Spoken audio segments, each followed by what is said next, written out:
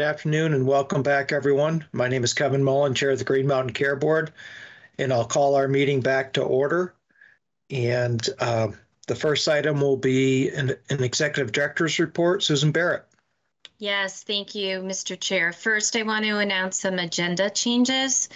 We had the first part of the meeting this morning where I announced these changes, but I want to reiterate them. First, for this afternoon's agenda, we have listed the wait time metrics for hospital budget guidance. We took that agenda item earlier today. And then there is the item number 3 on today's agenda, which is the Department of Mental Health update. We heard late yesterday from the Department of Mental Health that they were unable to attend in person to our meeting today. They did submit a written memo, which we've posted to our website for those who wish to look at that. And I do believe we'll after we hear from the University of Vermont Medical Center psychiatric inpatient update, we will hear from, we will talk with the board about their comments. So I just wanted to clarify that agenda item. I also just want to remind folks that we have 2 public comments ongoing, the all-payer model next agreement public comment. We're accepting any comments regarding a potential next agreement with the federal government.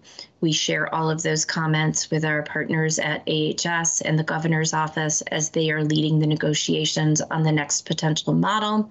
And then the second comment is regarding the essential health benefits plan update. And there is a link on our public comment page that directs folks to the Department of Financial Regulation page where they are collecting comments on that new proposed plan. So that is all I have to report. I'll turn it back to you, Mr. Chair. Thank you, Susan. So let's get right into the discussion at hand today, which is the University of Vermont Medical Center psychiatric inpatient capacity report. And I'll turn it over to Dr. Brumstead and Eve. I'm not sure who's leading it, but whichever one of you is. I'll start off, Mr. Chair. Good afternoon, everybody. And I hate to start with a correction, but this is a University of Vermont Health Network plan, and the work has been done with lots of UVM Health Network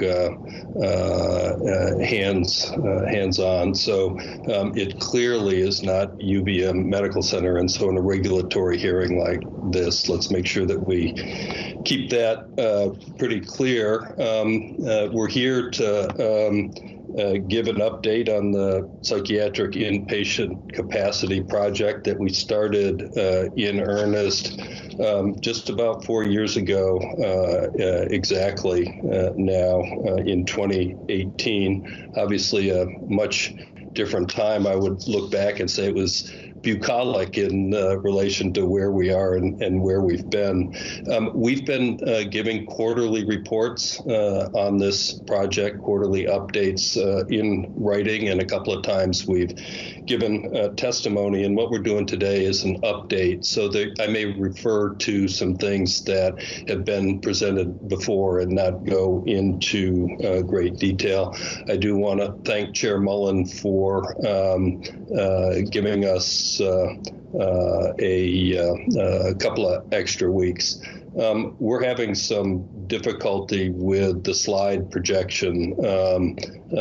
We want just the main slide on, so pardon while we get our technical act together. And we can always help to project them, Chair Mullen, but we'll stand by. I'm sure Kara can help with that. And duly noted on the agenda, we are going to change that listing. Thank you for pointing that out, Dr. Brumstead. No problem.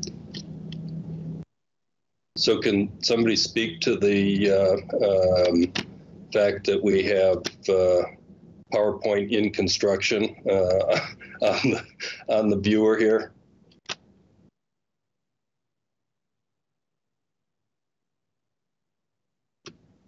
Anya, are you driving the PowerPoint?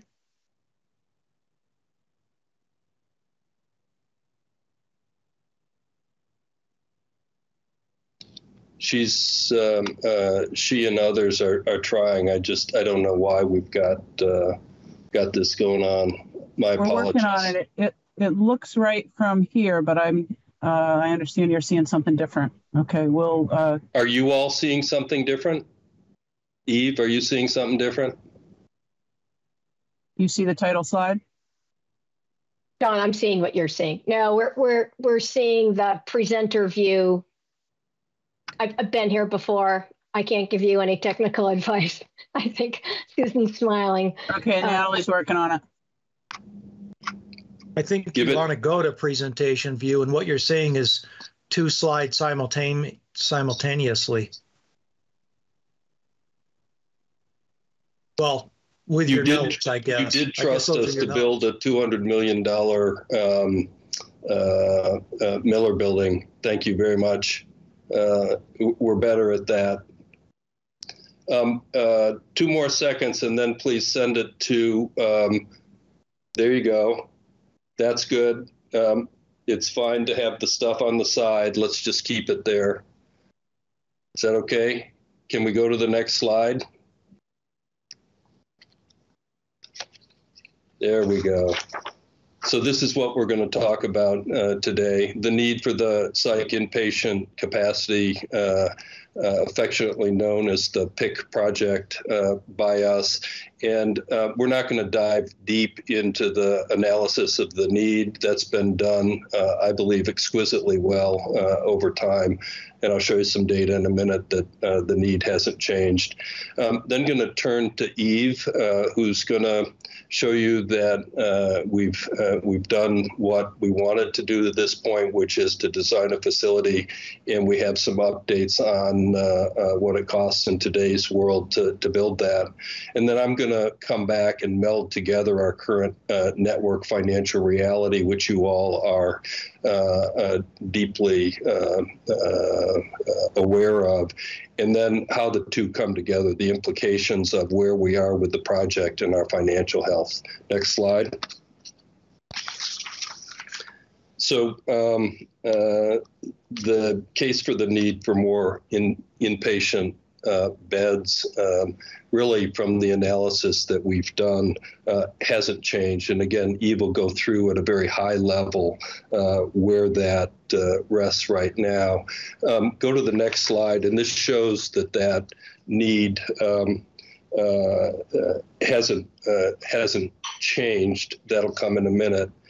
This is to indicate, and this is a DMH slide, that the PIC project really is to address one piece of the access issues that folks with mental health illnesses in Vermont have.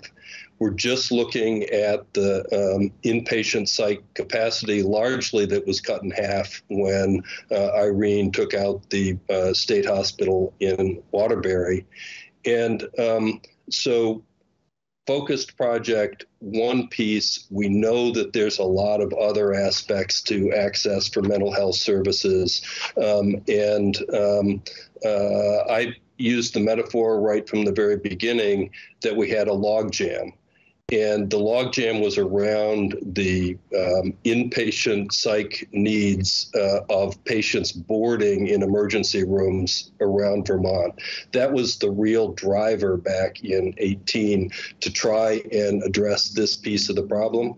And the logjam was, if we pull out one log in the log jam, that being capacity for inpatient, adult inpatient psychiatric needs, that perhaps the whole river would start flowing much better. And we still hold to that, but this is really one aspect of, we know, a much broader issue. Next slide. So these are the recent data that are brought forward, and VAS has been doing a good job of this. This is the hospital emergency departments, and these are patients waiting for inpatient care. That lower blue line are those that are fortunate enough to wait less than 24 hours. The orange line in the middle are those that are waiting over 24 hours in some days, and we've even notched some poor folks that have been there for weeks. And you've heard from many, many different constituencies, including ED docs, psychiatrists, others. This is not the right way to treat these folks. It's not the right site of care. It's largely not therapeutic, and it has ramifications for others seeking care in our emergency departments for emergent needs. So this issue, this initial rationale for launching this particular project still exists. And next slide. And that's on a backdrop of overall increasing urgent needs and presentations by folks with mental health issues. So this is the UVM Medical Center. So it is the medical center, the academic medical center. Emergency room visits for psychiatric diagnoses. And other than the brief dip when in 2020 when people just weren't coming to the emergency room because of COVID, this has inexorably climbed. And so this is sort of a denominator of, if you will, of the need of the population. Tons written about this, probably related significantly to COVID, but also pre-COVID, these demands were growing. So next slide.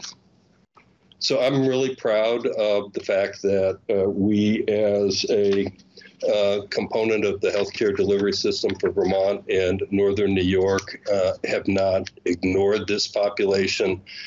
We've actually focused on those with mental health needs and tried to weave that into everything that we do to meet our mission.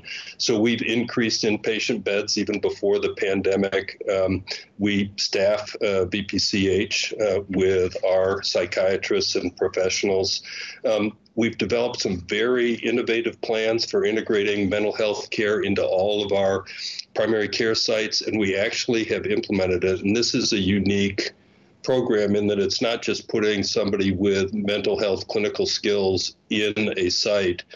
This is truly integrating psychiatrists and others with mental health clinical skills into the care team in all of our primary care offices. So it's a unique model.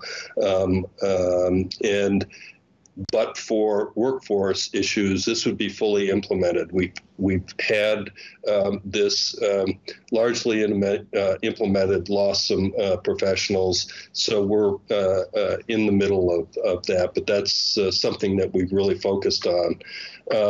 We've created dedicated spaces at Central Vermont and the medical center in the emergency room for folks with mental health issues and psychiatric diagnoses, but that still is not a therapeutic environment. We all know that. It's more humane than just being in an ED bed, and it's better for other patients needing the ED as well, but it certainly doesn't cure the issue.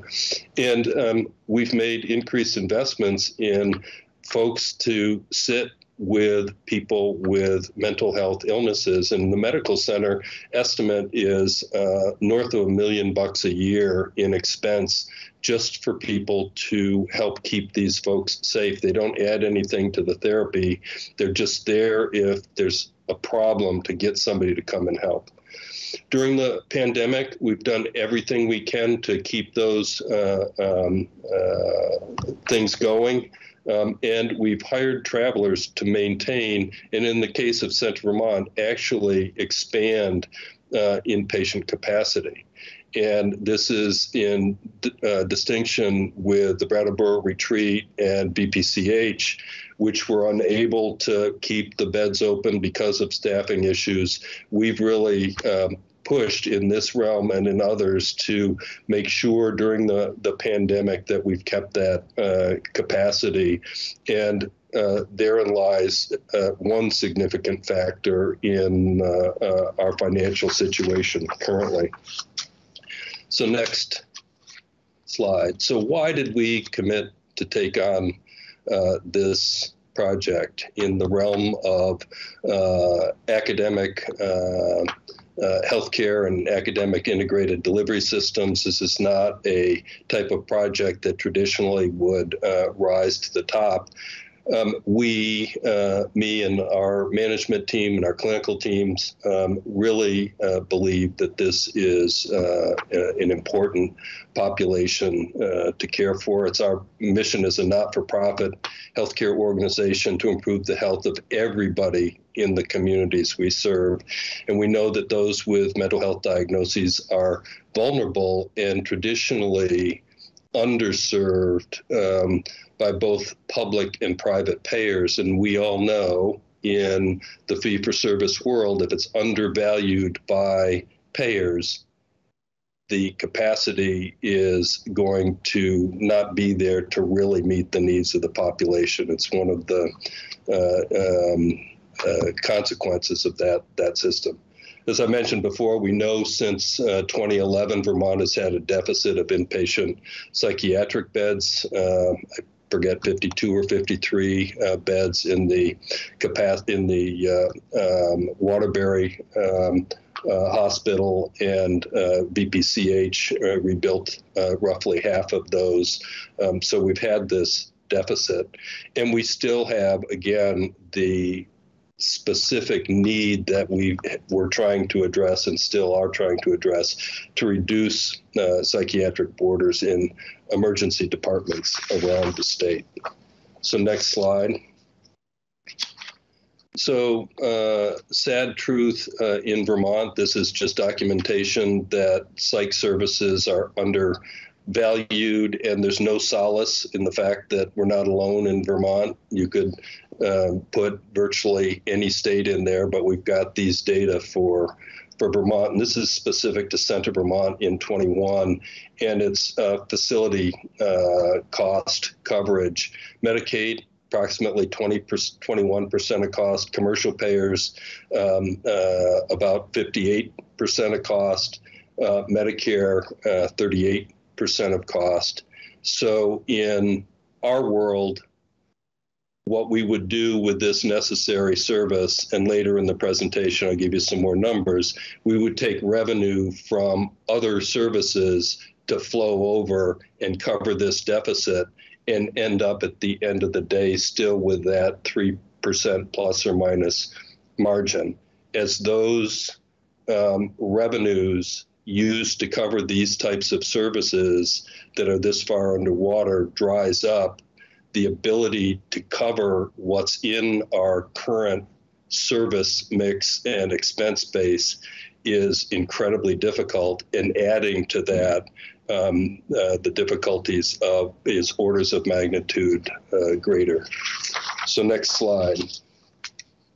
So I'm really proud of this work too, incredibly collaborative. I'm going to turn it over to Eve, Eve Hoare, who's our Vice President for Strategic Planning, does our business work, has a great crew that you've heard from before, and you've seen, again, some of their work product specific to this project on in our written reports. And I believe in 2020, Eve, you and Anna, maybe others, presented some of the where we were with this project. But I'll turn it over to you. Thanks, John. Good afternoon, everyone. We could go to the next slide. That would be great. We're going to touch on some of the following things. We'll give you a quick update or just do a quick highlight of the work on our needs analysis and some of the facility design. You've heard that before. You've seen it in many of the quarterly reports that we've filed. and then share with you the more recent results around the project cost and the operating financial pro forma. Before we move on to the next slide, though, let's take a minute and talk about stakeholder engagement. It was huge for this project. We invited patients, individuals with lived experience, some patients, former patients, representatives from the designated agencies, other colleagues from state agencies and our hospital colleagues to really lend us their expertise and advice at all the phases of this project. And we're enormously grateful to them. And this project design is far better for all of their contributions. So thanks to everyone for their time. And I'll also call out the PIPS group. You'll know that we met with them on a regular basis to share our progress and the results of our work. And we remain very indebted to those individuals as well. Okay, and now we can go on. Let's jump right into the needs analysis. Thank you. So there were two big components of the needs analysis. The first component was that bed demand model that tried to forecast the number of additional adult psychiatric inpatient beds that we would need by 2028. And if you remember, we had a little equation, and that resulted in a range of somewhere between 29 and 35 beds that we would need. The second component of that needs analysis went and did an assessment of the IMD statute, the Institute for Mental Disease statute. And that statute says that there's a limit to the number of inpatient psychiatric beds that you can have for an adult population without jeopardizing federal reimbursement for all of your patient population. So after that careful work, the conclusion was very clear that CVMC couldn't accommodate more than 40 inpatient adult psychiatric beds on their campus without jeopardizing that federal payment. So we had our direction, we had need, we had the IMD assessment, and we proposed that we build a 40-bed adult inpatient psychiatry unit. A quick note, so as time passed on, we looked at our bed need model and said, okay, things have changed. Let's go back to more recent data and make sure that the need for those additional beds, again, forecast out to 2028, didn't drop below 25 so that we weren't overbuilding. And every time we looked at that same kind of tip of the iceberg of those emergency department visits, those long stay patients, what we found was that in all cases, the number of those patients was just increasing over time. So we felt pretty sure that, we felt very sure actually, that 25 beds was the right number to build. Next slide, please. We wanted to give you a feel as we think about now the design phase of this facility. Here's just one slide on the number of different types of rules that get involved in a facility plan.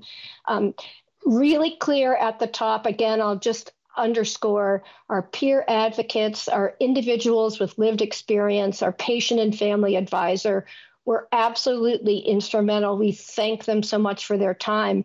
Their changes, Eileen He, who led the facilities part of this project for CVMC, just couldn't say enough about the large and many small ways that the contributions of these folks contributed to the work that was done. But as you can see, a lot of input from a lot of key players in actually making this facility and the patient experience and the clinical experience work for everybody involved there.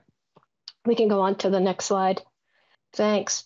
Our program design phase was, once we had the number of beds for the unit down, we went to program design phase.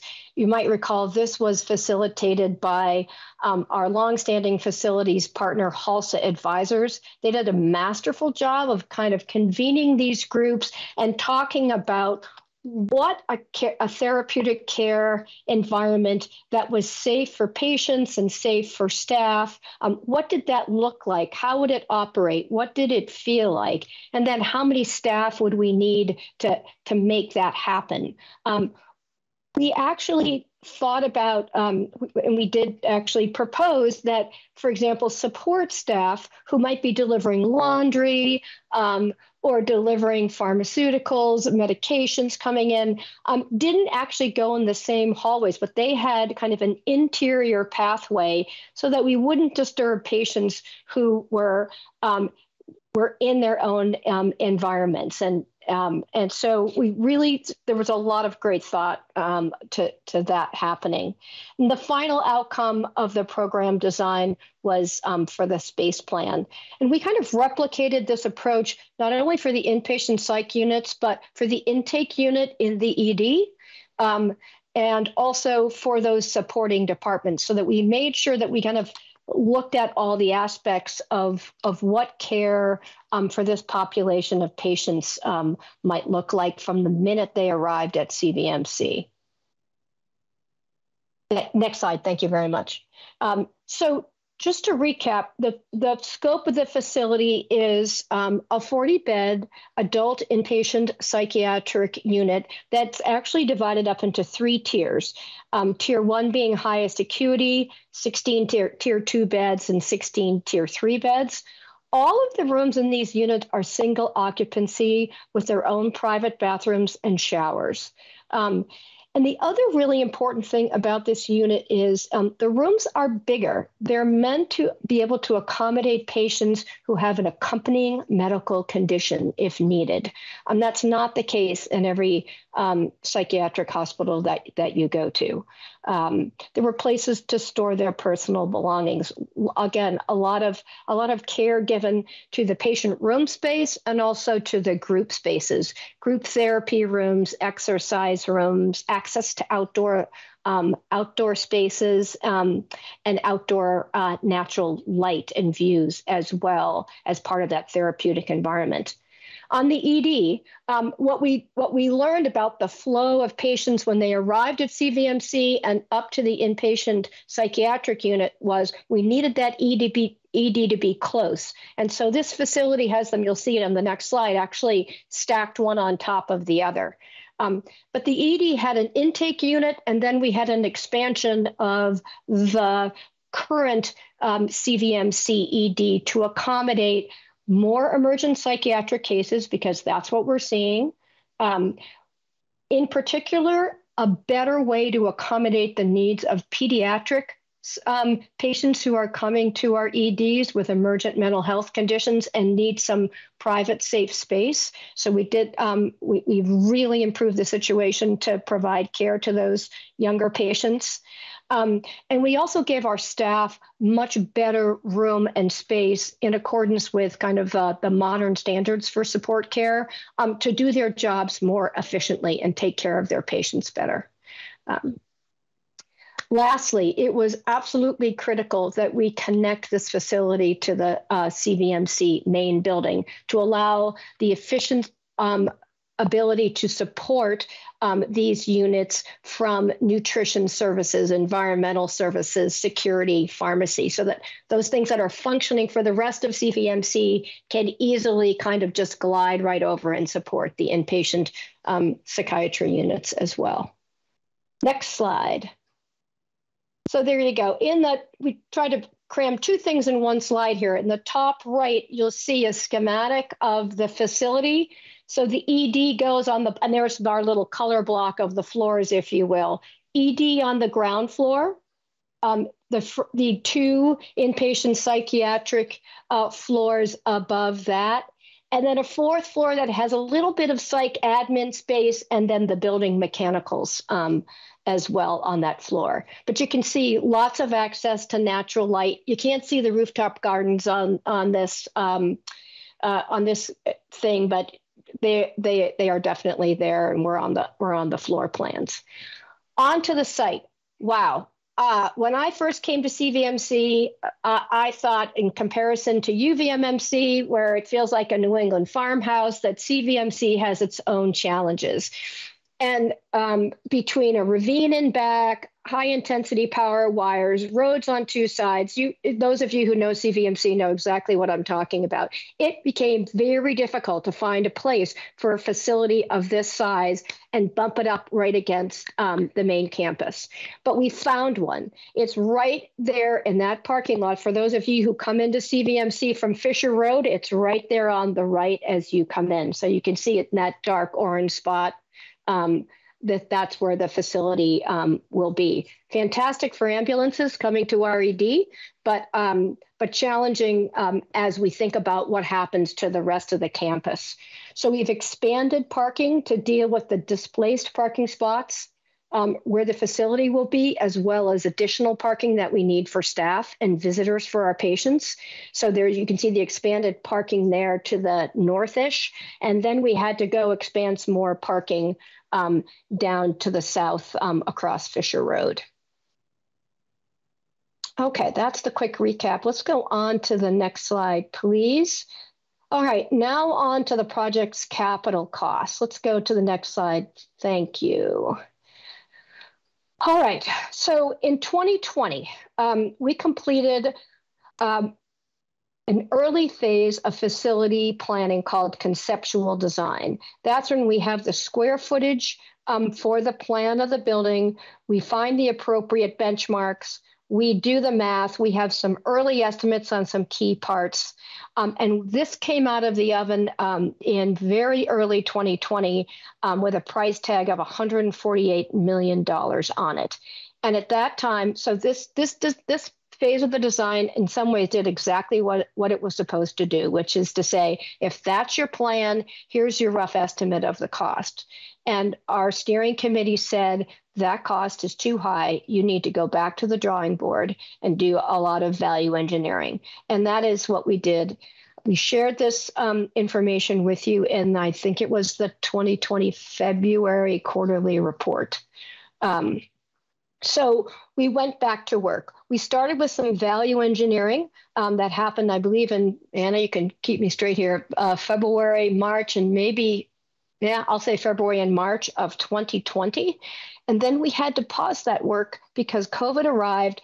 And honestly, we couldn't have partners on our sites to help confirm or validate any of the ideas we had for value engineering. We were just working with our partners virtually at that point.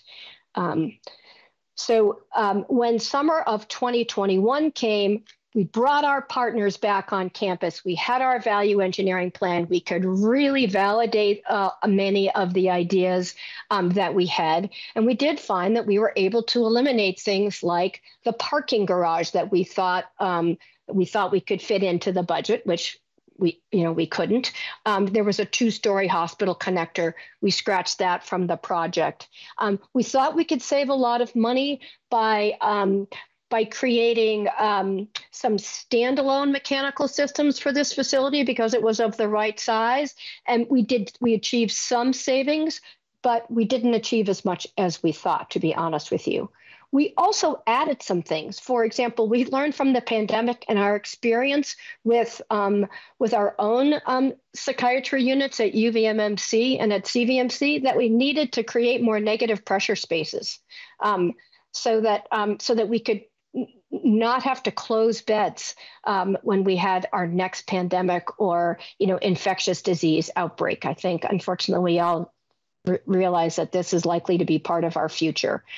So there were some things like that. But by far, and as you know, the biggest thing that happened to us was inflation.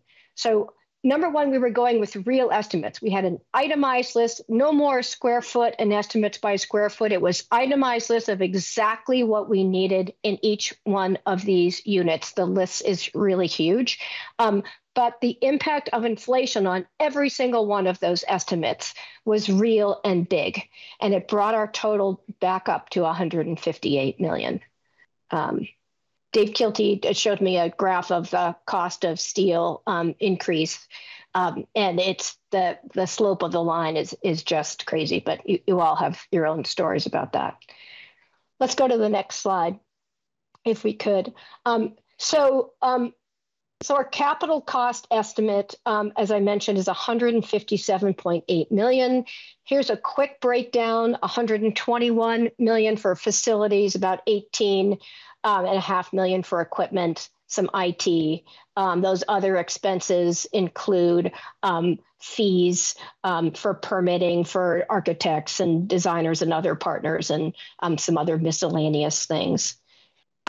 I asked the group if we could allocate that capital cost to the inpatient psych units and to the ED separately. And so per that allocation methodology, it's about $100 million of that $158 million for the inpatient psych units, and about $57 million related to the new ED.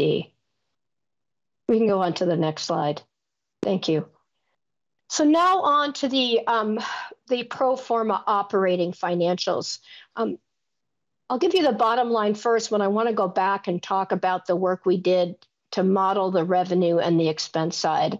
So what we concluded was that operating this inpatient psych 40-bed inpatient psychiatry unit would add another $25 million in annual operating loss to the CVMC financials. Our estimated contribution margin is actually a negative $29.7 million.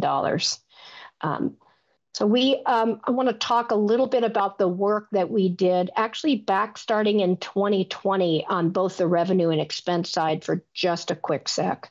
So we convened a reimbursement group with lots of folks from inside the network and from outside the network. And we're grateful, several folks from the state, some representatives from VAS, and other places. But we wanted to build a reimbursement model that we thought was fair and accurate. And so we're indebted to those colleagues out there who helped us to actually build that reimbursement model. On the expense side, we were really careful. So staffing, as you can imagine, is a big factor on the expense side. We were careful to reach out to our colleagues at VPCH, at Rutland, to benchmark staffing per to patient ratios. And so got a lot of feedback on that, lots of iterations on that. But as we all know, our expenses are being driven by increased staffing costs. We also updated the percentage of travelers that assumptions that were in the original model to be more in line with what we're experiencing currently. And so this does reflect this expense reflects about $7 million in premium pay. So that's pay above what we expect to pay permanent staff for travelers, to share that. So that was it was very sobering. I think you have to get the idea that we checked and double checked our numbers, but this all gave us pause. John, let me turn it back to you.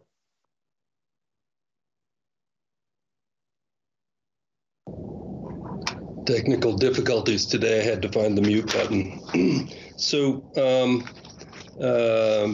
project gets to that point, and something that we've talked about all along is engaging with payers to make sure that we can have a reimbursement model that will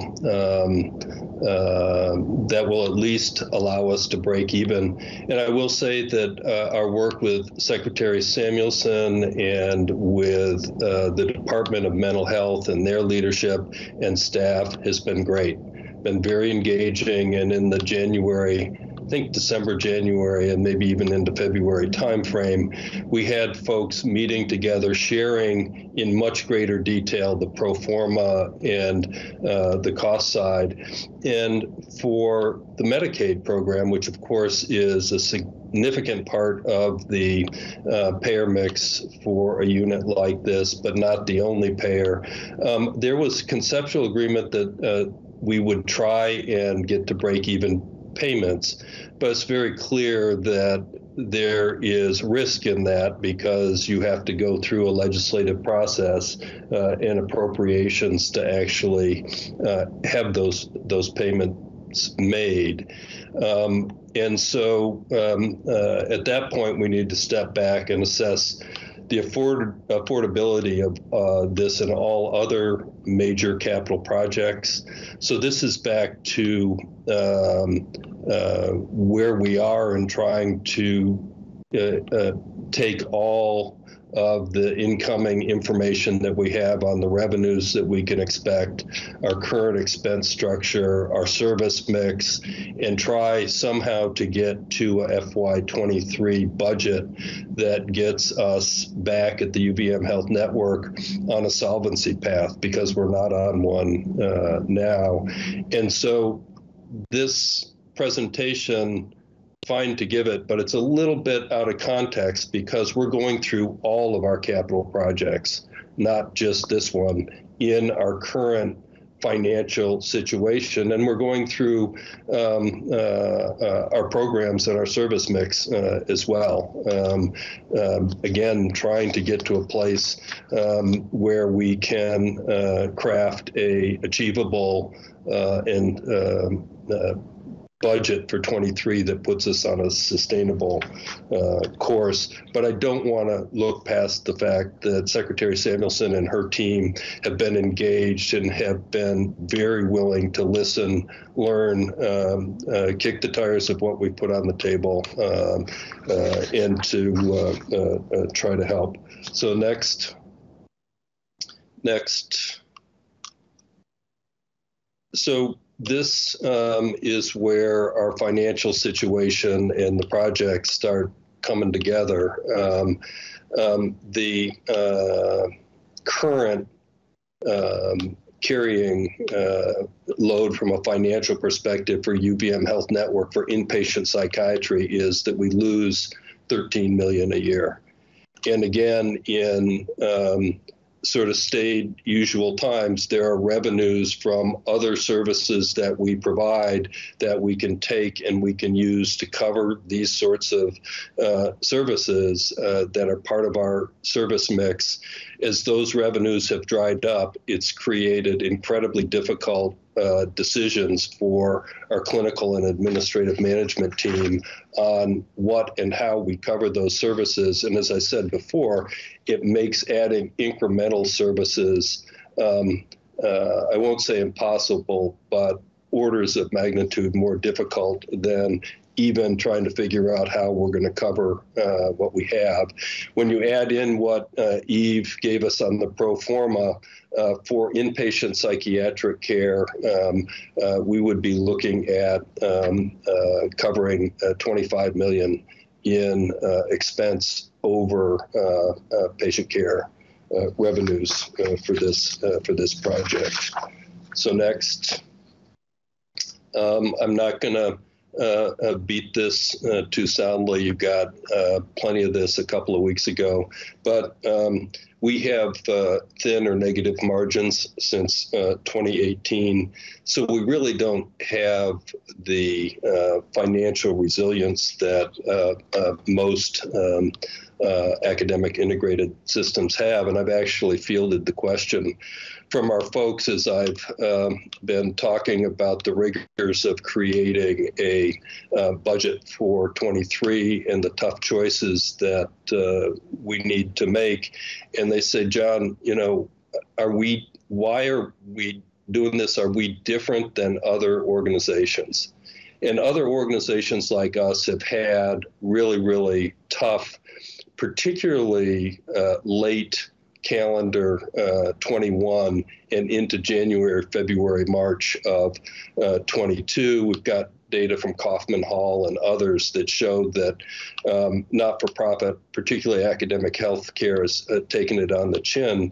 What I tell our folks is that on a backdrop of good, solid financial metrics and bedrock, you can weather that and come out relatively quickly. Our difference is, and I'll show you some graphs, I promise I won't beat it too hard in a couple of minutes. We've had expense inflation not covered by allowed revenue. We do have our age of plant increasing, which is a tough place to be. Folks have, when we talked about mid-year rate increases, were clamoring around for us to use our reserves. Well, we've gone down almost a month in days cash since the beginning of the fiscal year. And this is clearly not sustainable and should worry all of us. And we've got significant workforce shortages, 50% vacancy rate. We usually chug along at about 700 to 800 open roles in our whole network. We've got about 15,500 great folks that work for us in all of our organizations. So we bumped up to about 2,000 open roles. And even though we're filling those at a greatly accelerated rate, it's really being on a hamster wheel here. It's tough to get ahead of that. So these are really significant stressors, which are the backdrop not only of this conversation, but of how we're trying to put together the 23 budget and how we're looking at all of our proposed capital projects. Next. This is presented a slide that was put together by your staff a couple of weeks ago. Note that 21 really bumps up, but that's all one-time money. And we all know the difference between one-time money and money that is in the run rate or expense that's in the run rate. And so those are the federal dollars that came in. And it's important to stratify that and pull out Center Vermont. In this context, any depreciation on that building and really the operating losses or expenses need to be on the books of Center Vermont because that's current regulatory structure. Anytime you want to go to managing and regulating our budgets as one large network, we're there with you, but that doesn't work right now. So Center Vermont pulled out is, I think it was characterized as a sea of red. On to the next slide. So I'll show you a few graphs, and this is work that we've done because we're going to be out talking to lots of folks about our financial situation, just to help them understand where we're coming from as far as any changes in our service mix or our capacity. And you'll see a couple of slides, very simple, be quick. Slides have two lines that I'll point out. One is a financial sustainability threshold. You're above that, everything's hunky-dory and ducky, you stay there. And there's a second line, financial sustainability at risk. And no news to you. You guys are all over the sustainability stuff. This is just putting in relatively simple, digestible graphic terms, some parameters on that. And these parameters come from standard industry metrics, largely from rating agencies. Next slide. So just look at the operating margin, and these slides include some straightforward, digestible, understandable definitions for these things. But the green line, just look at the graph on the left, operating margin. Green line is the financial sustainability threshold. You're chugging around that. Everything's great. You keep going. And we've been at the network level, the 3% range. And these are just the UVM Health Network Vermont affiliates, and it's just Porter Hospital. It doesn't have the nursing home because that's the way you look at it. So this doesn't include the New York affiliates. Trust me, they don't make it look any rosier. The orange line is the financial sustainability risk threshold. If you're consistently below that on any of these graphs, danger, danger, danger. And really, again, we all should be concerned about that. And you can see since 2018, 18 operating margin, and the real issue for us, particularly as it pertains to capital projects, the EBITDA margin has not only been under that sustainability, but for going on 5 years now. And that, if it doesn't correct, which is why I'm being so hard on our folks on the 23 budget, if that doesn't correct, then all sorts of terrible things happen to these organizations that are part of the UVM Health Network. Next slide. On the left, age of plant, again, deferred maintenance and equipment needs, and we're really, for the second year, 21 and 22, our capital spend is break fix only, and break fix specific to things that are primarily directly patient facing. Obviously, if it's a boiler or something like that, you can't deliver care if it's below zero, but we're on break fix. We're not spending capital on anything. Days cash on hand, again, really troubling below that that threshold, the risk threshold. And again, from end of 21 to the end of March, we've burned 28 days of cash just to keep things going. Not good, not good. So how all of this comes together, the original plan, as you're well aware, was to put in a certificate of need for this project with some significant caveats. We can't do that. Go to the next slide. When we put a certificate of need in, really the first thing we do very much at the beginning is there a need? Yes, there is. Do we meet the criteria to need a CON? If yes, do we have the ability to meet and exceed those criteria? Because we don't put CONs in that are going to not be approved. You can't go back then for a set amount of time, and it's all sorts of work that doesn't go anywhere. So right at the top of the box, the cost of the project is reasonable because each of the following conditions is met, and the applicant's financial condition will sustain any financial burden likely to result from completion of the project. Right here today, we can't meet that criteria. Next slide. Project is needed more than ever. The cost now with the inflation that all of us are experiencing, go to the grocery store. Even shopping for one or two is an eye-opener. The inflation on building costs, astronomical. We have thought in the past of citing the facility in Burlington. I don't think we have the site coverage capacity to take on this unit. But even if we did, it would take much longer, and the construction would be even more expensive.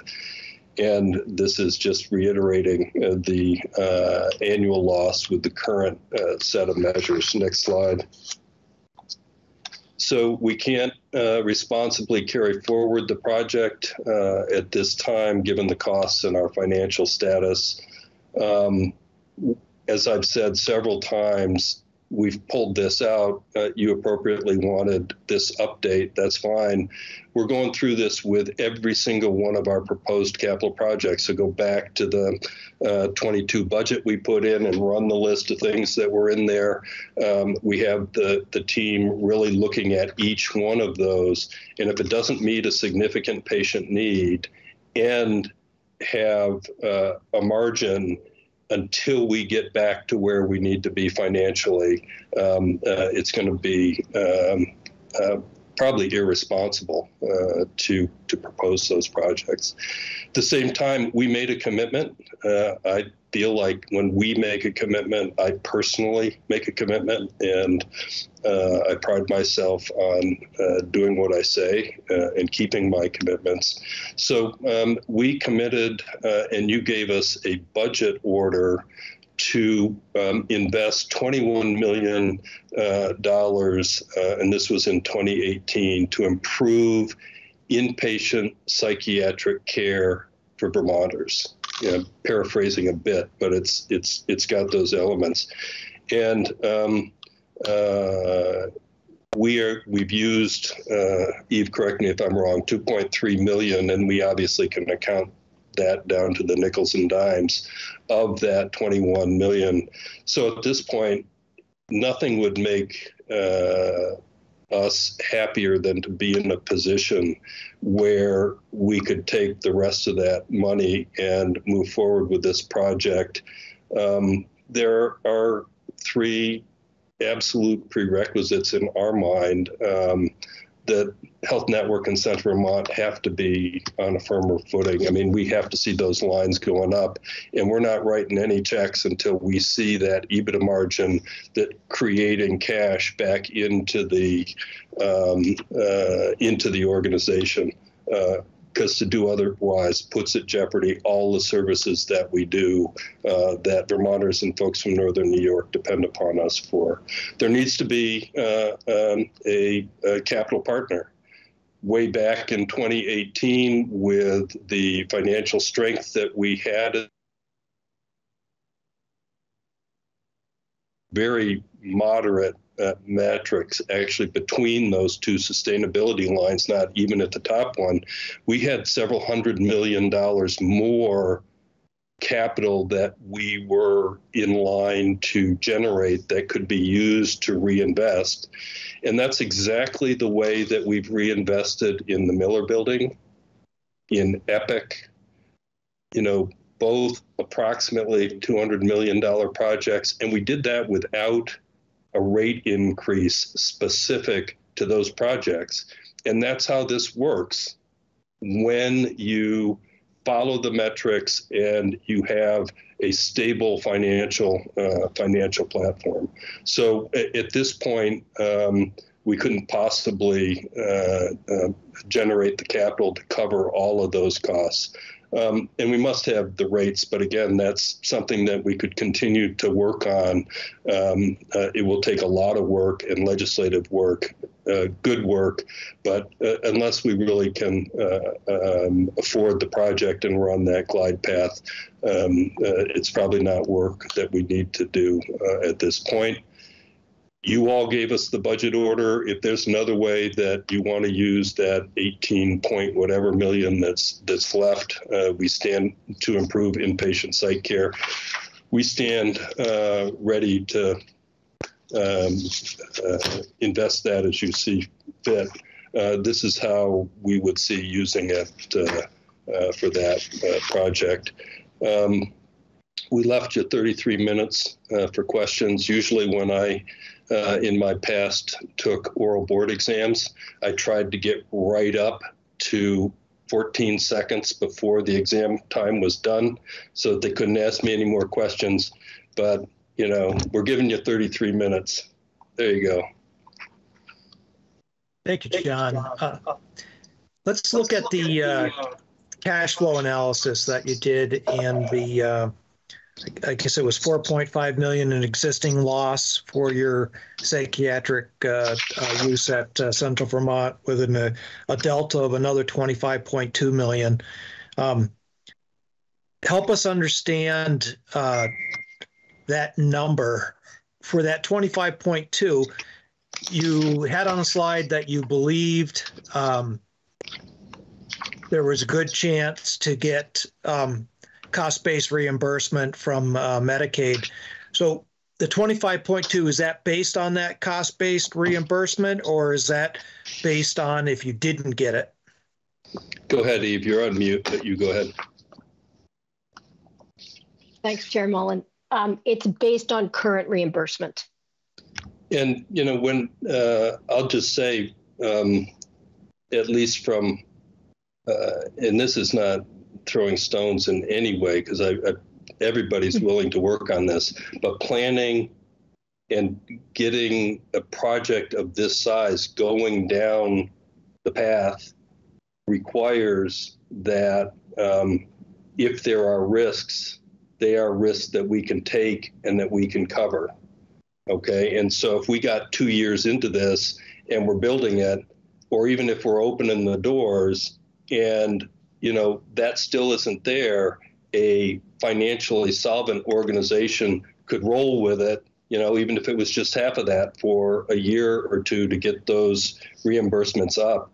We're not at that point. And, you know, a lot of my job is identifying risks and taking the ones that are reasonable and mitigating some and not taking others. And so that's how I would put it into that. It's not that we couldn't get there. It's that that's a risk on a project that is essentially we don't meet the criteria to put a CON in right now. How many additional dollars would the cost-based reimbursement from Medicaid net you?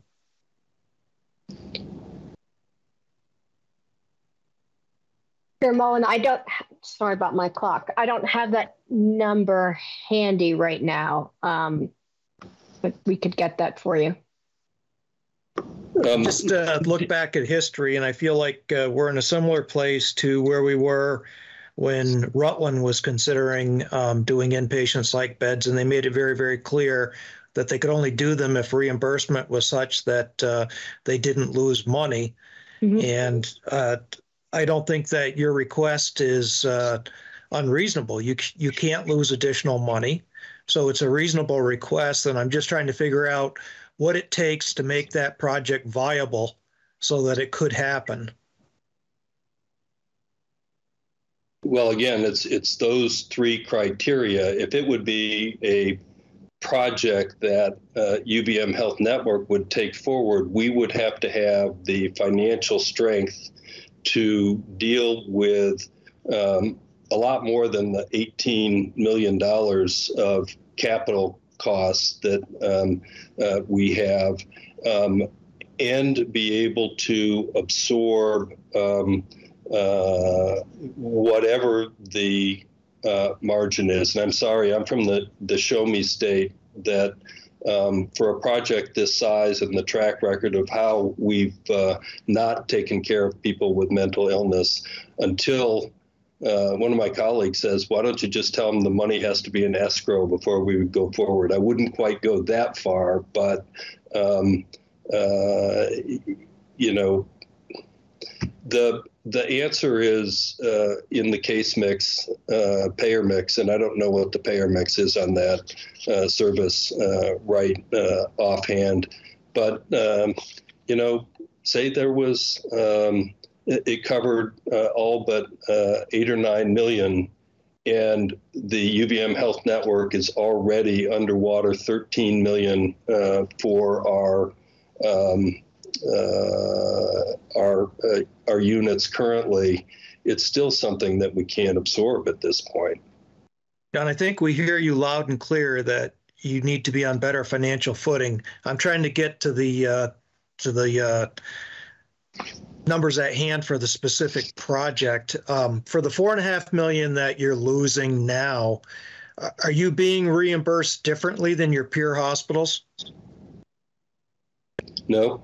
Well, I don't know. I'm assuming that for Medicare and Medicaid, no. For the commercial, you know, each hospital negotiates its own commercial reimbursement. So, and I'm not allowed to know that figure, but for Medicare and Medicaid, everybody should be, I'm assuming, the same. Okay. So, you know, just excuse me, Chair Mullen, just a comment that, and we're more than happy. You ask the questions, we'll get you the answer. But what we were prepared for today is an update and not the deep dive that if we really were testifying about the certificate of need itself. So we can get, I'm sure Eve can have you that information. Sorry, Eve, by the end of the week, if that's what you want. We're happy to do that. But we were prepared today for an update, and not really the whole enchilada that comes when you're talking about the CON application. Well, clearly we need the information so that we fully understand what's at hand here. You made the statement that you're more than willing to make sure that the $21 million gets invested in inpatient psych bed. And again, I'll look at something I'm familiar with, which is Rutland, where they rehabbed an existing floor. You have some space, I believe, at Shep North, I think. I could be wrong there. Have you thought at all about investing those dollars there in a rehab into that space? So with the volumes that have come to the academic medical center that haven't much been the consequence of the pandemic, some, but not much. Most from population growth, aging, and the fact that services in the smaller hospitals are declining before our eyes. There are rough estimates that we're many beds short, actual physical beds short at this point on that campus. And I'm talking like several floors short. And that right now, one of the capital projects we're looking at is a neonatal intensive care unit, incredibly needed. One we have is very undersized, and we can't find a place to put that on the campus, going along with what I just said about looking at the capital costs for every single one of our projects.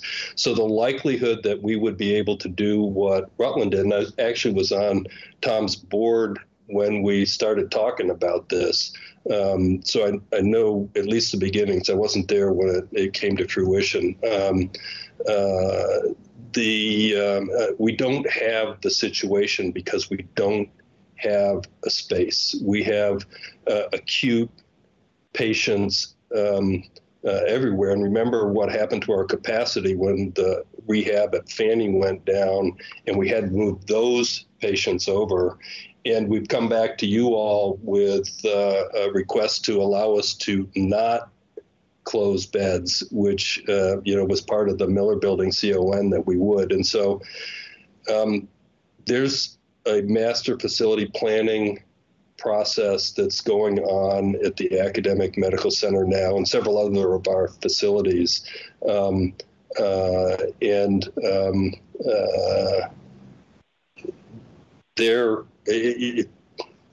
just telling you that there's no space for that right now. It would be new space.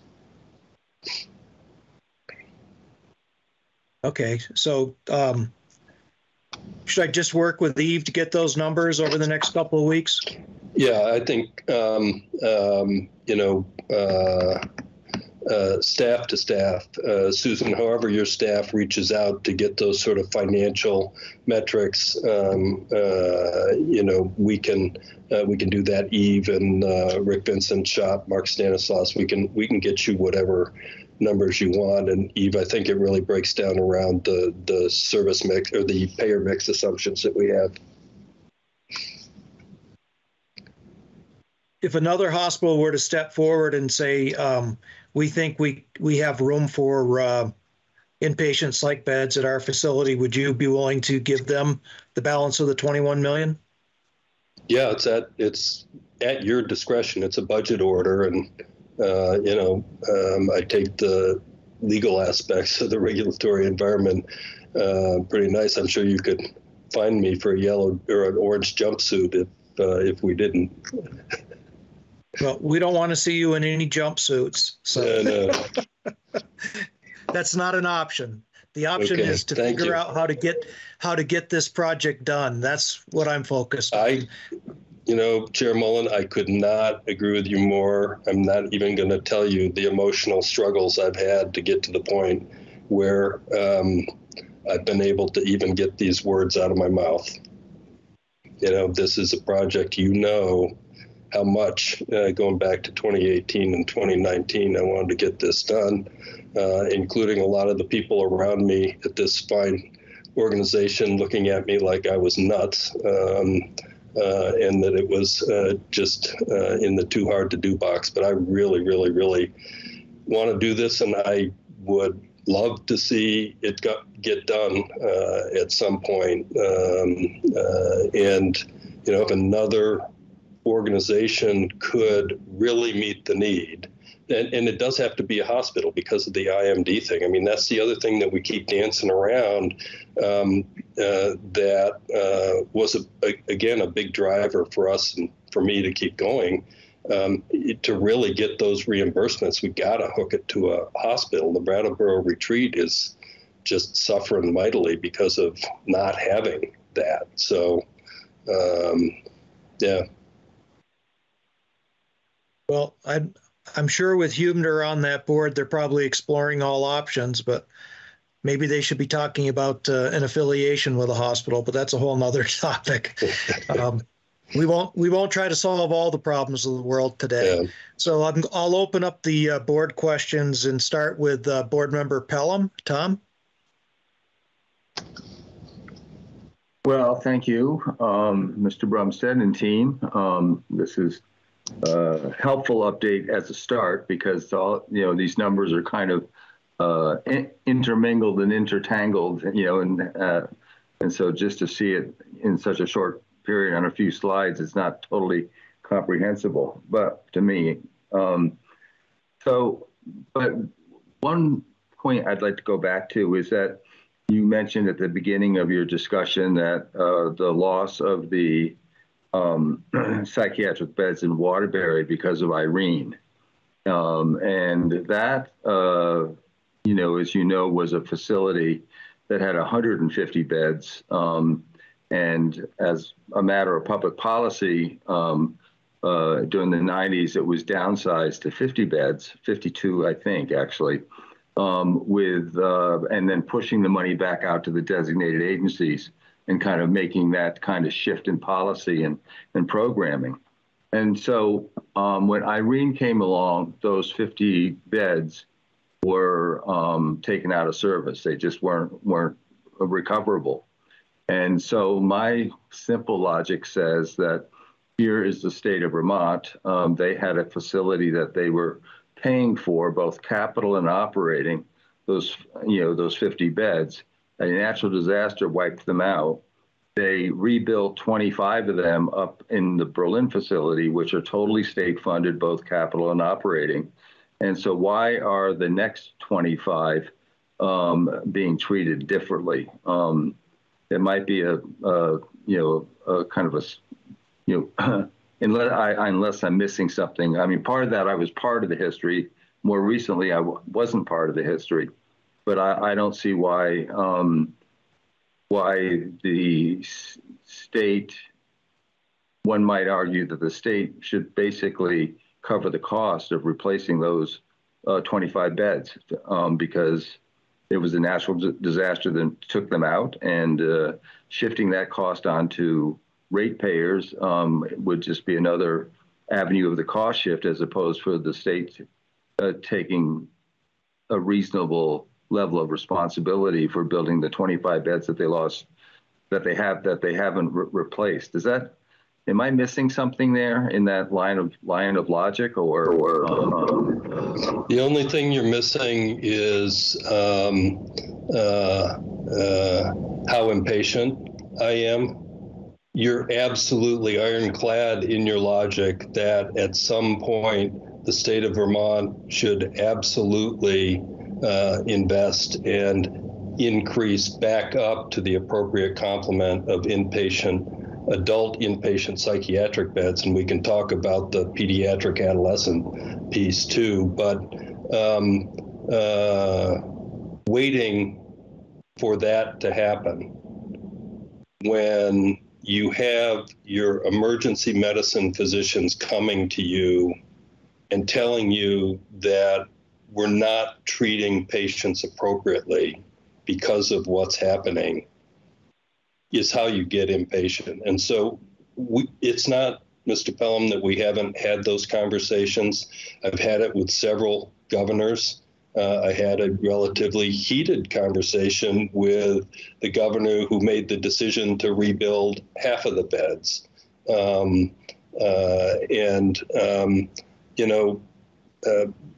But that was the genesis of us jumping on this and trying to get this forward. We've been overcome by events, and we can't do it right now. But your logic is solid.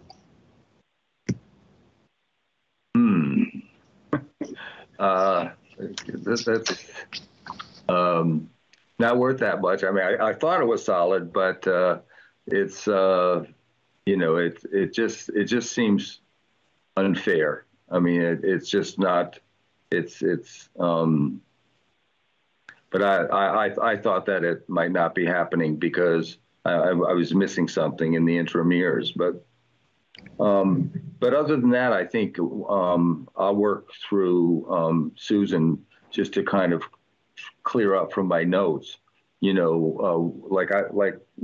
looking at the $100 million in capital expense for the IPP beds, and the $57 million for the ED, and I'm just not quite sure how to break that down on a per bed basis and allocate it and then follow it through the cash flows. But my questions aren't yet clear enough for me to ask, so I will get them back to you via Susan. Thank you. We'll certainly answer those. Tom, you and I are starting to think alike, and that's a bad thing, because I was looking at that 100 million, dividing it out by the 40, and coming up with 2.5. $4 million. Yeah, $4 million a bed. I did the math too. My little calculator right here, and I'm going $4 million a bed, and wait a minute. 2.5. 2.5, and there's a metric floating around out there that psych beds only cost $1 million a bed, not when you make them med surge capable, and not when you build them in 22 going forward. I mean, you wouldn't believe if you look at the spreadsheets what just the inflation costs on the construction have done in we do believe it. We're months. Hearing from every CON in the state what the price changes have been in their project. So we believe it. It's unfortunate, but we definitely believe it, and it's a reality. So I'll next turn to Dr. Holmes. Jessica. Well, thank you. And thank you for the presentation. I recognize this was not an easy presentation to make or a decision to come to. And I also recognize all the incredible work that's been done on this project in the last few years, and all the efforts that were made. Thank you. And I also recognize the financial situation that you're in, Dr. Brumstead. And to be honest with you, I understand completely the decision to pull the plug at this point in time, given the financial pressures that you're under. So I guess, my brain is already trying to problem solve, and it's not like I can problem solve this some way that you all haven't, right? Because I'm sure that you've looked under every rock and done everything that you possibly can. Along, my colleague there, Tom Pelham's lines, I mean, I do wonder about conversations with the state on, contributions to the investment costs of building. I had the same sort of reaction to those 25 beds. And obviously, the Medicaid reimbursement is going to have to be critical to any, eventually moving forward on that, as well as Medicare. And I don't know whether there's some stipulations or something that we might be thinking about in the next federal agreement that would help along those lines. So I just would plant that seed. But I'm also wondering, as I was thinking about this, there are a lot of cost savings that if this unit were put into place that other hospitals would experience in terms of, lower costs for their boarders, patients that are in their med-surg, potentially in their med-surg patients that really just need to be transferred, that could be replaced by a more acute patient that would probably have a higher reimbursement. I mean, I'm just imagining other hospitals would benefit clearly from the building of this, not only financially, but clearly for their patients. I mean, there's a clear public need in my mind for this. This is really it's only one step, but obviously would make a huge difference in the mental health crisis that we are facing. And it seems to me that could we initiate some conversations, more broadly with the state, with the legislature, with other hospitals to build a contribution pot to help make this happen, I guess is what I'm wondering. Are there other hospitals that might be willing to contribute? Are there donors out there? Where can we find the financial resources to make this happen? I recognize it cannot all come from the UVM Health Network, Dr. Brumsted, given the situation that you're under. But I guess I'm just wondering, are there other resources out there? So I just will throw that out there. You may not be able to answer that. But. Well, I can't answer it other than to comment and give opinion. We have, as with any capital project, we do have folks from our philanthropy development team that have met with Eve and others, but really in the starting blocks. They haven't gone out to seek donors or anything like that. And it gets really, really complicated if you have an asset that would be on the license and owned by Central Vermont, and you have other not-for-profit organizations contributing to that. I mean, I'm not even going to play a lawyer here, but, I'm thinking joint ventures and, how do you do that? So it gets really, really complicated. I mean, the most straightforward way to finance this, an asset of this size in our environment, is go back to 2012 through 18 and look at the metrics of the academic medical center and the UVM Health Network. And that revenue and expense and service mix, all those run rates added together, is how you do these size of capital investments and eat operating losses. And so that's one way. The other way is with state or federal money. There's a bucket of federal money around. I didn't get really specific, but I did make several pitches that fixing the mental health system in Vermont would be a very reasonable piece of the infrastructure that we could make once in a lifetime investment in and get back on the right track, Mr. Phelan, to your point. But I see those are really the two pathways. There isn't another healthcare organization that has the scale or scope to be able to make this size investment. So that's how it's worked for my whole professional life here until the last 5 years. That's how we did the Miller Building and how we've got Epic now for 1 million people in our catchment area. And you do that without a specific rate increase when your financial metrics are all lined up. Have you done the math on what the commercial rate requests would be with and without this inpatient unit for your next budget and your next 5 budgets, say, next 3 budgets? I don't believe so. That would be a planning question, Eve. Have you looked at it from that lens? You're on mute.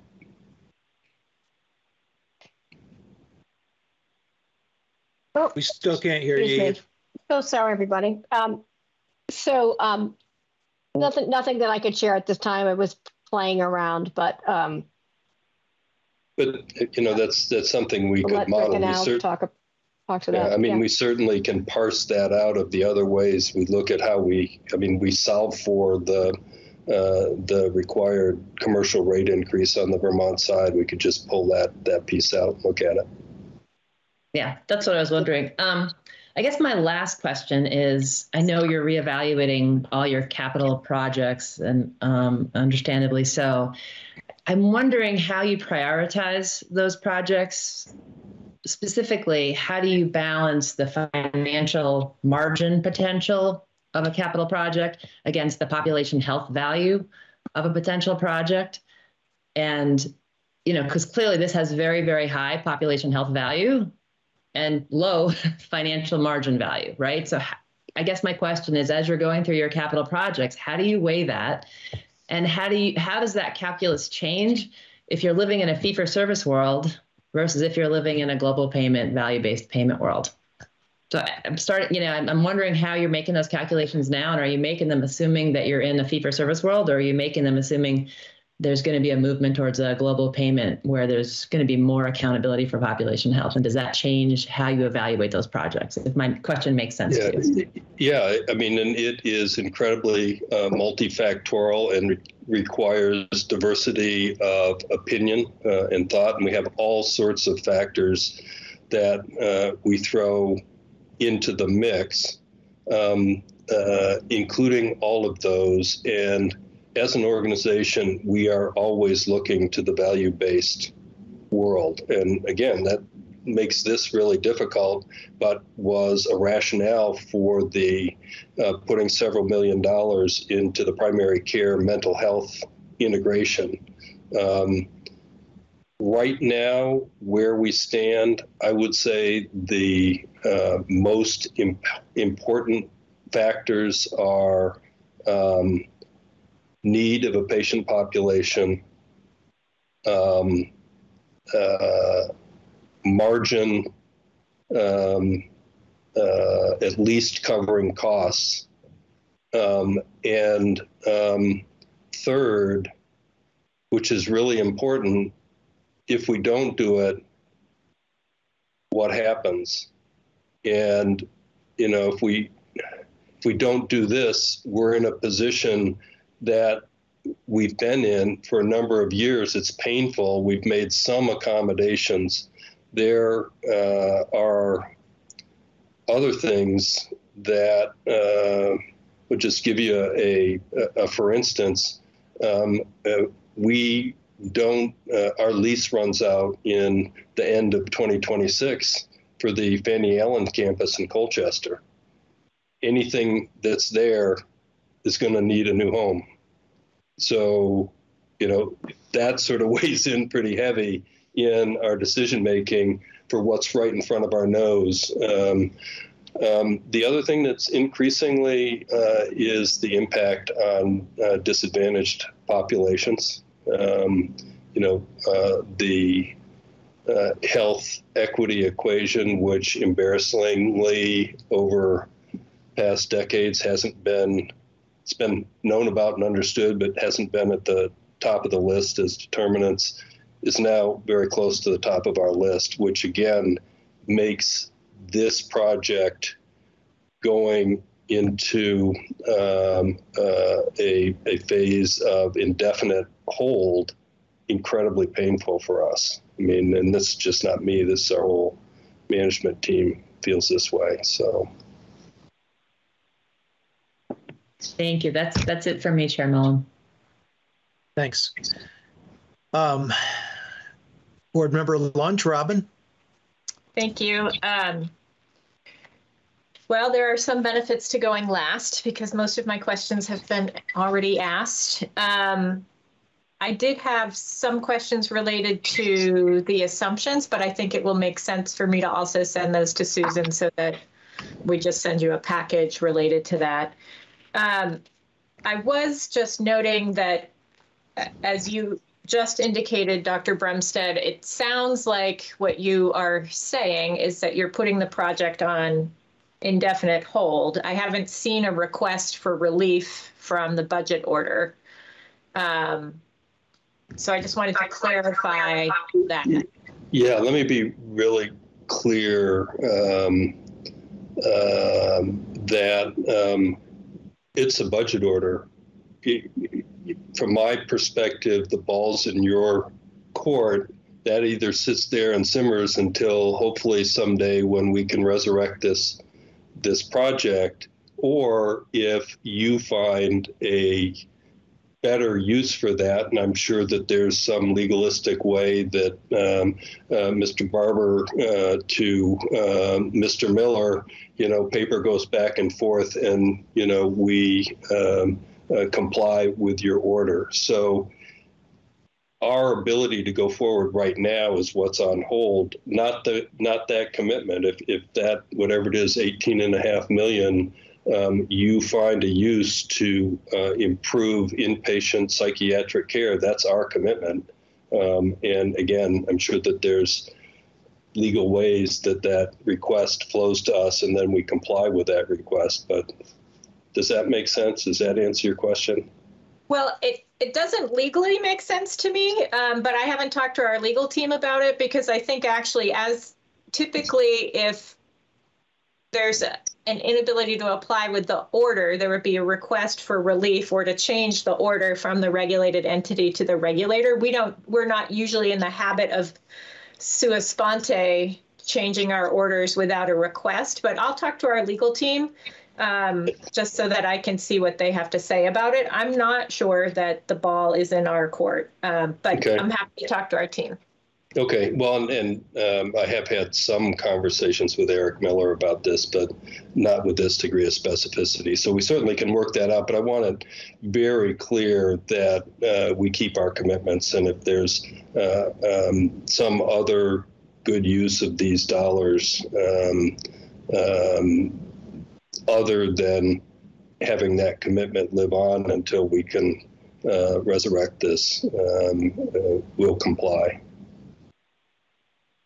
Thank you. That was my only follow-up. Everything else I was interested in has been asked. So Dr. Brumsted, I still want to try to figure out a way to make this happen. So I will have the staff work with your staff to try to figure out the numbers more. One of the things that I was just looking at that was the HMA Burns analysis that was conducted on behalf of the board. And surprisingly, mental health in that analysis showed that Medicaid was actually the best payer and was the only payer that was paying at cost currently.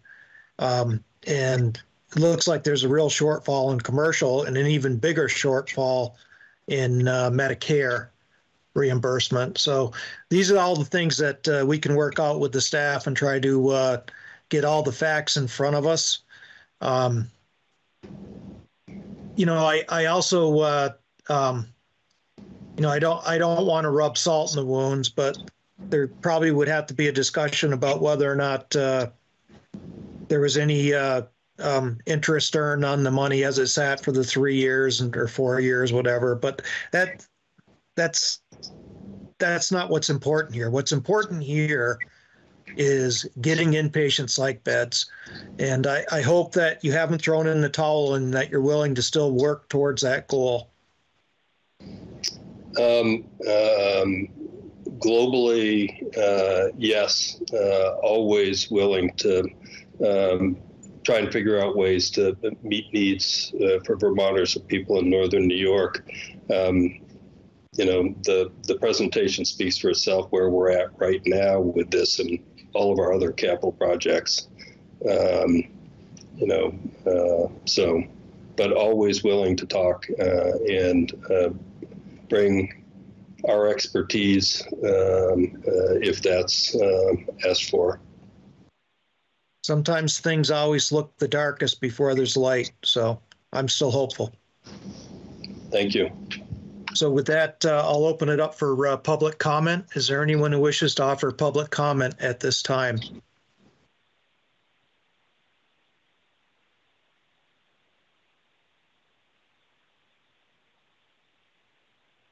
Is there anyone who wishes to offer public comment at this time? Hearing and seeing none, we will be in touch, and we appreciate your candid update and your honesty, and let's see if we all can work together to try to find a way to get this done. Thank you. Thank you all for your time. Much appreciated. Have a good afternoon. Thanks. Susan, I know that on the agenda is a discussion for the Department of Mental Health. Obviously, there's a lot of questions that are raised by this discussion that would be helpful to have, but I don't think it's fruitful for us to have a discussion amongst ourselves. And I really think it's imperative that we get a firm date for the commissioner to come in and to have the discussion, and so that there can be a back and forth. But other board members, what are your thoughts? I just had some questions. Oh, sorry. Go ahead, Tom. I was just saying that makes sense to me. We got that memo, late last night, and it just seems some time, be better to have some time to let it set in and to have the folks here to, engage in a discussion about it. Yeah, and I'm fine with that, but I think that what I would hope the discussion would be a little bit broader than the information we received around the wait times in EDs, which is obviously a very important component. But I was hoping that they could talk about inpatient psych in the context of their overall mental health plan and mental health needs, the impact of the global commitment renewal on, for example, the IMD rules and those sorts of things, because there is an intertwining there. And I know we're not final on the next global commitment, but I'm just having that context, I think, could be helpful. So I just wanted to put that out there so that there's maybe a little more context for when they come in. And Mr. Chair, can I just respond to? Certainly. I will follow up. I don't know if they're going to be the people to answer all of those questions. So I will. We should try to get all the people that are necessary to answer those questions in the room at the same time and have a panel discussion. I will put out the invitation. Thank you. Yeah, I'm fine with that. I agree. I mean, to me, I'm really interested in understanding, we heard on the wait times, project, we heard a lot about psych services and waits for psych services all along the care continuum. To Dr. Brumsted's point, there's a logjam, and there's multiple, places where there's a logjam, whether it's counseling services, crisis beds, inpatient beds, EDs, it's all along that spectrum there. So I really want to understand more from the Department of Mental Health where they see the biggest issues, their understanding of capacity needs, their understanding of the logjam. There was some interesting information in what they sent us last night about new value-based payment models for the DAs and funding changes for the DAs. So I'd like to learn more about that. There was some conversation, there was a point in there about funding for nursing supports at the Brattleboro retreat, but that ended in April. So what's happening after that? I mean, we are in a mental health crisis, and I guess I want to understand more broadly beyond just the ED, what's happening and what's the solution. And I want to say, in part, I've been on this board for many years, and we've been in a mental health crisis for many years, and it seems growing. There was a New York Times article about youth mental health crisis nationwide, and I just want to, get a better sense of what we're going to be doing as a state to try and address these issues. And now, this is now the news today is more concerning. There was some path forward that we saw, and now this looks like it's at least temporarily off the table. So what are we going to do about it? And what are some new paths to explore or new funding sources to entertain or seek? I don't know, but it's deeply troubling, the state that we're in. And I guess I want to hear about what, those who are thinking about this on a daily basis, what they see as paths forward.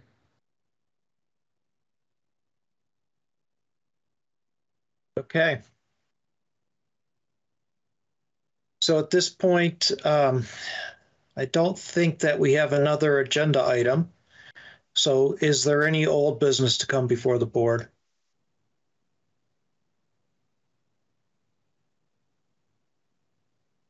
Is there any new business to come before the board? Is there a motion to adjourn? So moved. Second. It's been moved and seconded to adjourn. All those in favor of the motion, please signify by saying aye. Aye. Aye. Any opposed, signify by saying nay. Have a great rest of the day and stay positive, and sooner or later we'll figure out this path.